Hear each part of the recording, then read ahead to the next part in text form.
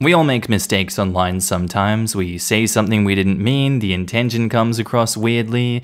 It's all a big kerfuffle. But sometimes it may not be an issue and we may be overthinking things. Anyway, g'day there guys, it's your main man Markee and welcome back to another episode of r/Am I the Asshole? Now if you love today's bloody good episode, I want you to sit back, relax, chuck a prod on the Barbie and get ready for it. Let's go. Am I the asshole for telling my step-cousin in a bikini that she was looking good? So my cousin posted a few pics on Instagram with her in a bikini. She's 21 and I'm 18 and of the opposite gender. It was her first post in a while. I commented that she was looking good. I thought it was a normal thing and everyone was saying the same thing.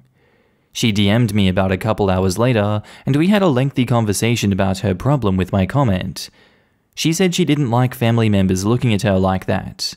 I responded by saying I didn't think that what I said was bad at all. Am I the asshole? She's on a private account and she accepted me knowing who I was. Our relationship was always good and I thought of her as a best friend. I do plan to apologize, but am I the asshole? Is there something that I'm missing? OP has offered the following explanation for why they think they might be the asshole. I believe I might be the asshole by making my cousin feel sexualized by her family member. I could have made her feel ashamed about her body. Yeah, dude, that's just something you don't really do. Like, it does come across as very creepy, like, wow, you look so good in that bikini, step sis. Sorry, step cousin. Ha, didn't notice you stuck in that washing machine over there in a bikini. Ha, but you look good by the way. If she felt the need to DM you and speak in length about it, how is it not creepy? You're the asshole for this one, man, come on. Now in the comments, Puddle Piggle says, you're the asshole. I can't think of a way that this isn't creepy, even if you don't feel like it was creepy, because it just sounds like you're commenting on her body. I think you're just normalized to commenting on women's bodies, which is not your fault, but this is a learning moment. Even if you meant good, as in happy, in the context of commenting on a bikini shot on IG, it looks like the exact kind of comment that a guy would leave if he was trying to hit on her. She's obviously aware of how that looks to everyone else who knows that you're cousins. She pointed out that you made her uncomfortable, and instead of stopping to think how the comment would be from her perspective, or how it would look to everyone else, you kind of dismissed her. She clearly cares about you because she put in the effort of a lengthy conversation to explain why she didn't like how you talked about her body in a public platform because you're related. And you still left with the opinion that you were in the right and told her as much. I'd recommend sticking to things like looking happy or I've missed you cousin in the future. And if women say that you creeped them out, say sorry and that it wasn't your intention. Why on earth does complimenting someone make you an asshole? Is there something I'm missing? Am I naive? What the hell is going on with these comments? I'm gonna say not the asshole, but you would be the asshole if you didn't apologize for making her uncomfortable and hear her out. You obviously didn't intend to freak her out, which is why I don't think you're the asshole, and apparently there's some social thing I'm missing about why this was ever creepy in the first place. A light you're the asshole. The takeaway from your conversation with her should be that your comment made her feel uncomfortable. Hear her and not argue the rightness of what you said. Your intention was not to make her feel that way, but that's what happened. Don't comment on her body moving forward and maybe apologize? You're the asshole. Don't comment on your cousin's bikini pics. It's weird and creepy. I'm gonna say not the asshole because it sounds like this was a case of her reading your comments in a tone that you didn't intend, which is easier to do via text. Sounds like you're taking the right approach by apologizing, and I would just refrain from comments like that in the future, even if they are with the best of intentions. Yeah, I agree with this. You meant no harm by what you said, but she took it the wrong way. Apologizing and explaining what you meant is the best way to handle this. Intentions only matter so much. He made her uncomfortable. He should apologize and avoid doing it again. That's literally why I said to apologize and explain that he didn't mean for it to come across as that. From what OP said, he commented it sounds like a normal thing that someone would compliment someone with. He made her uncomfortable without knowing that it would, and it gets to the point where anything could make someone uncomfortable, so he was in the wrong and admitted to that, but at the same time it isn't his fault. It is his fault. Having good intentions doesn't make her feeling uncomfortable not his fault. Saying she took it the wrong way is dismissive. And now on to the update. First, I want to say thank you to those who helped me figure out what I did wrong. I should have known that my comment could have weirded her out and sexualized her. My family visited her family for Easter, and I got to talk to my step-cousin. I asked if we could go somewhere to talk in private, and she agreed. I started out the conversation by first saying that I was sorry for leaving that comment, and I should have stopped arguing with her and listened to her. She thanked me, and we talked for a while about how the comment made her feel like an object, and how she started to wonder if the rest of my family looked at her like that.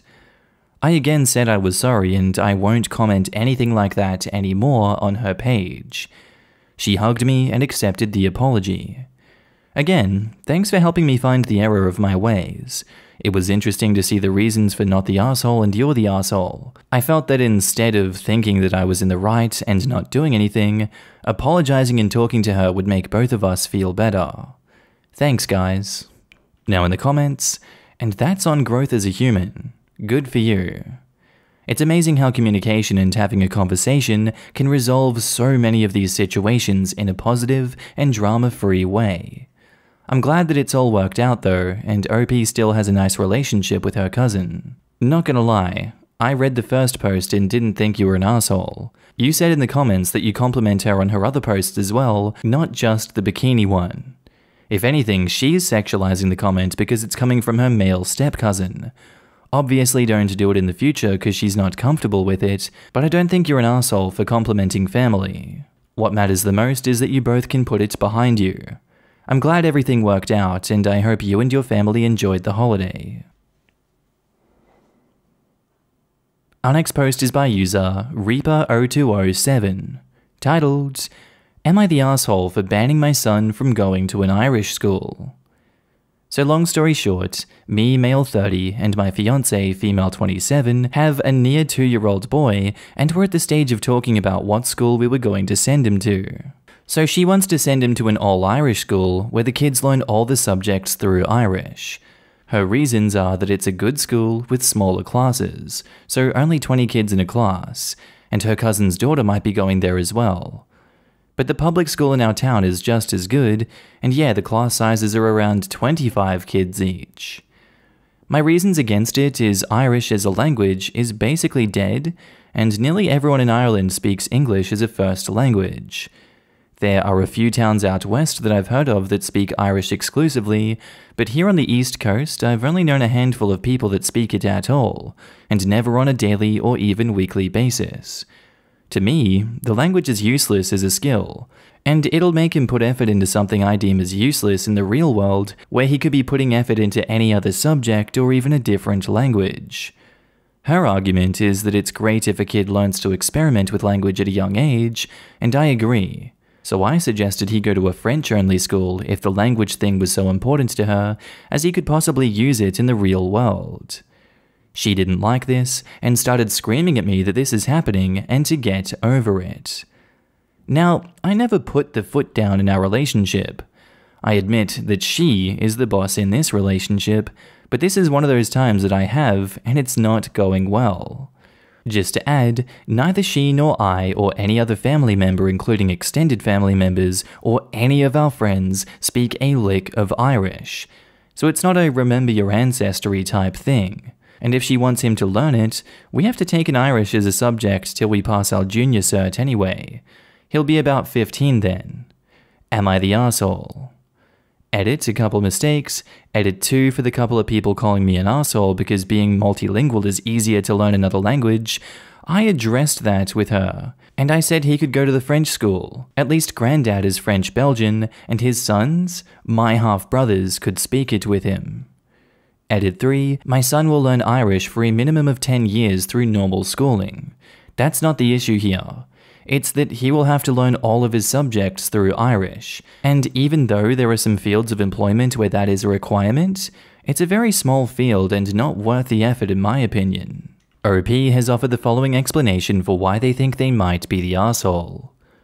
I might be the arsehole because this seems important to her for reasons she might not be expressing great, and I'm not sure if I should stop this. Honestly, I'm gonna go not the arsehole for this one. I feel like you need to have a say in your child's education also. And by the sounds of it, both of you are not of any particular Irish heritage. You just happen to be living in Ireland. I lived in Ireland for almost an entire year. I met a lot of my family. I see how passionate they are about speaking Irish, and I see how passionate a lot of people over there are about keeping that language alive. I can see why they would be very pissed off at you for not wanting to send your son to an Irish school to help keep that language passed on to the next generation. No one should be making unilateral decisions when it comes to your kid's education, and she needs to be forthright with her reasons as to why she wants the kid to go to the Irish school, because what she's said so far is not acceptable. Why should you have to respect her reasons when she won't give proper ones, and why does she not respect your decisions when you're saying, hey, here's a bunch of reasons as to why French school would be better than Irish? I don't know, complicated issue this one, but I'm going not the arsehole. Now in the comments, Louis in Ireland says, being bilingual actually makes learning a third easier. As a Welsh guy, I've got to lean slightly to you're the arsehole. It's terrible when a country loses its language. The child will learn Irish either way. It's not the same situation as Welsh at all. It is sad that Welsh is dropping though 100%. Studying Irish in school is different from going to a Goyle Scoil. But it is in no way comparable to the Welsh language. Now, my family are West Coast, so maybe we're different, but we all speak Irish very well and went to English, as in England, schools. Yeah, it's definitely regional. My uni friends from Salt Hill and Cork were on a different level than the Dubliners. No real dog in this fight. Grew up in the States, so I just say Gia Chreich, and whatever X's Adam Dom means, and I get appropriate kudos. You're the arsehole. You're preventing your child being multilingual. 10% of Irish civil service jobs are reserved for Irish speakers. You also get bonus marks on your Leaving Cert exams for doing them in Irish. There are even EU jobs available for Irish speakers. Yeah, but you learn Irish regardless. You get 20 bonus marks, not per subject but altogether. This sounds good in theory, but if you're learning absolutely everything in Irish with no support at home, you're going to lose marks in other areas. If they were a multilingual home that spoke Irish, absolutely fair enough. But they only speak English and have no Irish, so they cannot provide the vital support the child will need. Not the arsehole at all. I actually went to an all-Irish primary school. Everyone in my family at home spoke English, nobody had good Irish whatsoever, whereas other kids in my class would speak both Irish and English at home. This led to me being very, very behind, and so I went to an English secondary school where I was again behind, because I still hadn't a clue what was going on. I completely understand your wife's point of view, and if she's going to make this decision, she needs to learn Irish herself so she can speak it at home and help with homework. I have 2 younger siblings who went to an English primary school, and even helping them with their homework is hard enough. Now imagine trying to do that in a language you don't understand. All through primary school, I needed extra help, which included after-school support and out-of-class help, which was in English, because I genuinely couldn't understand most of what we were learning. Why my teachers and family thought I'd somehow get it at some point is well beyond me. By 6th class, my Irish spelling was so bad, my teachers started giving me first-class Irish work instead of what the rest of the class were doing. But sure, I'd be ahead of everyone in secondary school when it came to Irish, right? Not at all. I got a D in Irish in my Leaving Cert. As for English, I was somehow amazing, which is also beyond me. I guess it was my time to shine in school. Anyway, if you're going to send your kid to an Irish school, you'll need to be a bilingual family at least, and be able to understand the homework, etc. Not just learn basic Irish. You'll need to be at the same pace or further than your child. Thank you. The amount of people who apparently want OP's child to sacrifice their future to save the Irish language is astounding. I'm quite sure half of them wouldn't like it if they were put in this situation. This is not a situation of being bilingual. OP, not the arsehole. And now back to the post. Final update. So I took what some of you said and sat the fiancé down and asked her to give me one good reason at all why he has to go to an Irish school. After a bit of back and forth, it was about her cousin sounding a bit snobby and shocked that we wouldn't send our kid to an Irish school. Then she admitted it's pretty useless to learn it, and she just wanted him to go there because her cousin was making fun of her. That, to me, is not a good enough reason. Since then, we've completely given up on the Irish school.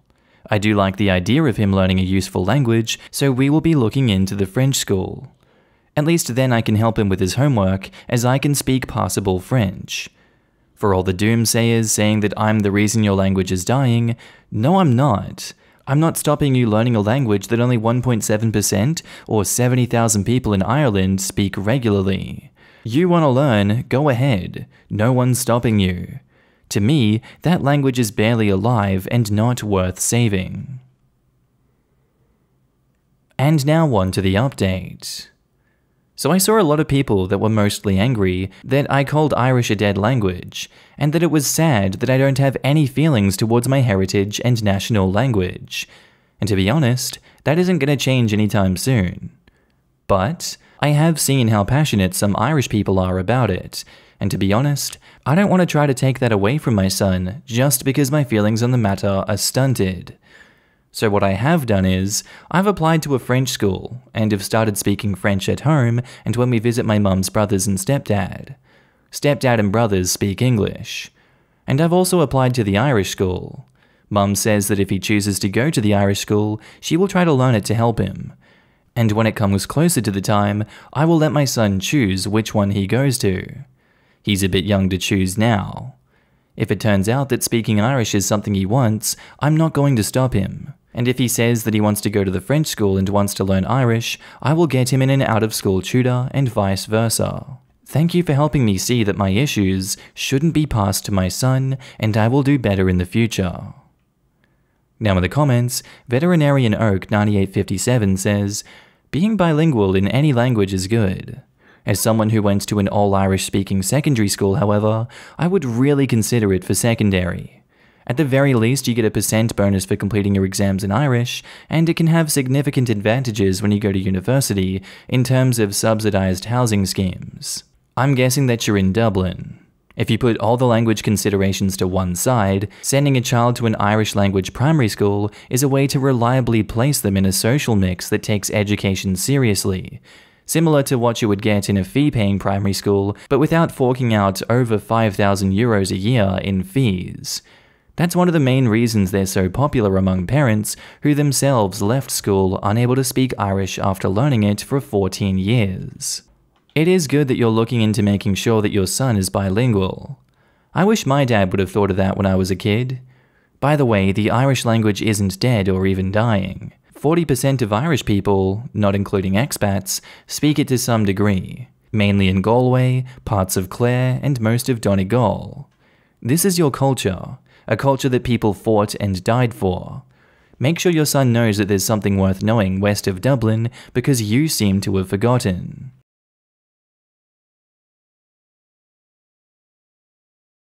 Anyway guys, I think that's where I'm going to end today's video. If you did like it, tell me what you thought about it down in the comments below, and make sure to just interact with everyone in this community. I love each and every one of you that I get to see on a daily basis. And don't forget, if you are a Patreon subscriber, I love you. You're on the screen right now with the YouTube members as well. If you see yourself, give yourself a pat in the back. You guys help me continue this YouTube journey. You keep me going. I see you guys everywhere. I see your messages, and thank you so much for supporting me. I really love every single one of you. But with that all said, I'm going to be signing off now, guys. I hope you have a good day, night, sleep, whatever you're up to, and I'll see you in the next episode.